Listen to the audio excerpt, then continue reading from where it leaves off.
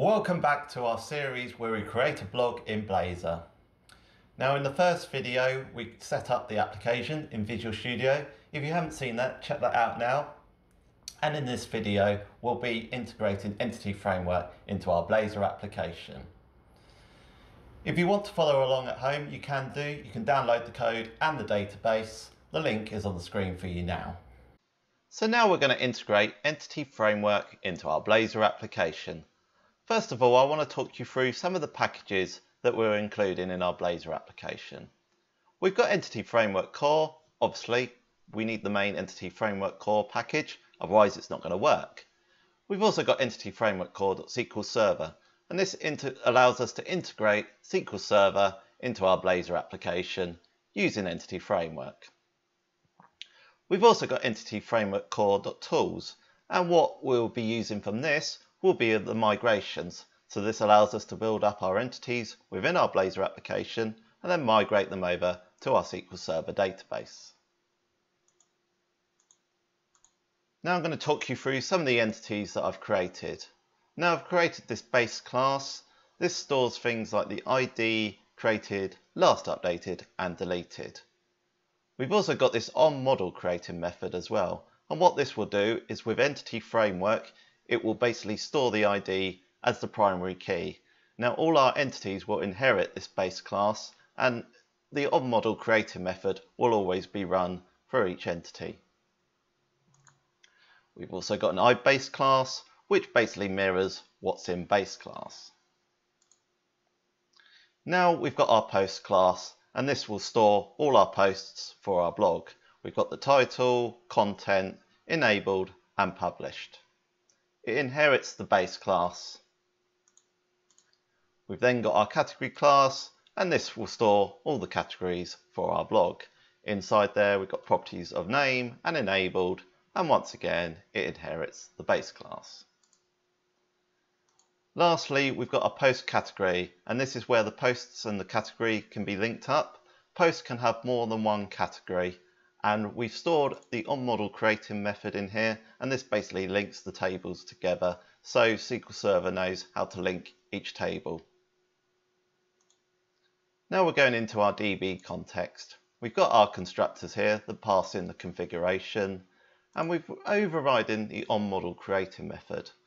Now what this does is that it gets the current assembly and uses reflection. So it gets all the types, all the interfaces with iBase, or all the classes that have an interface of iBase, and that they're a class. They're not abstract, so we don't want to include the base class in this instance, and they're public. So it goes through and looks for the onModel creating static method. If it can find it, it then invokes it for that particular type. It will also look for a base onModel creating method. So for each type, it will run that base onModel creating, so it can store the primary key, as you can see there. If it can find it, it will invoke it. We're also overriding the onConfiguring method, and all this is doing is basically using the SQL Server so we can store our connection string, which we'll get from the app settings. And one final thing is that we're overriding the save changes async. All this is doing is it's looking at Entity Framework's change tracker property. It's seeing if each entity is an iBase. If it is and it's added, it will basically populate the created date to today's date, and it'll do the same if it's being modified. So with that out the way, we now need to add our DB context into our Blazor application. So we'll go ahead and do that now. So what we're going to do here is we're going to pass in empty options, and the reason being is that we also need the second parameter, which is service lifetime transient. I'll explain later on in the tutorial why we're making it transient. The next step is to add our connection string to our app settings.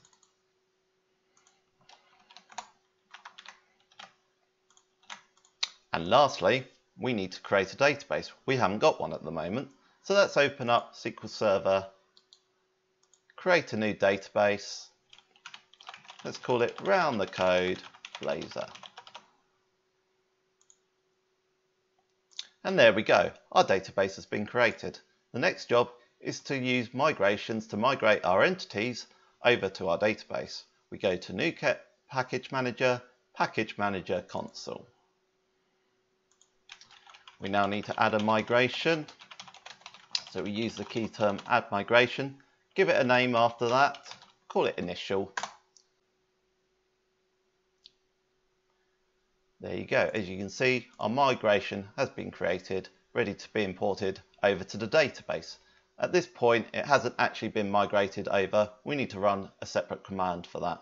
And in order to do that, we can do update database, press enter. And there we go. Our migration has now been applied to our database. If we open up our database, we can see that the tables have been created for us. So we're just going to add a dummy record in for category. Let's call it my category and enable it. So we've got that. Our final test is we want to make sure that Entity Framework is working properly in our Blazor application. So we've created this dummy record, and now we're going to try and get that dummy record into our index razor component. So in order to do that, we need to open up our index razor component, and we need to add some code. So I've made a few changes here. So we're importing some assemblies here. We're importing Entity Framework core. We're also importing in data and data category section. That's where our entities are stored. And we're injecting the DB context into our razor component. And what this is doing is that it's basically using dependency injection to inject it into the razor component. So we've got our code section here, and we've got our uninitialized async. We're overriding the razor component with that. And what we're doing in here is we're basically saying that we've got a category, we're storing a category as a property, we're using our entity framework, we're building up a DB context with type of category, the first one that comes there with ID of 1, and we're adding the name to it. So we're storing the name in the category. So let's give that a run and see if it works.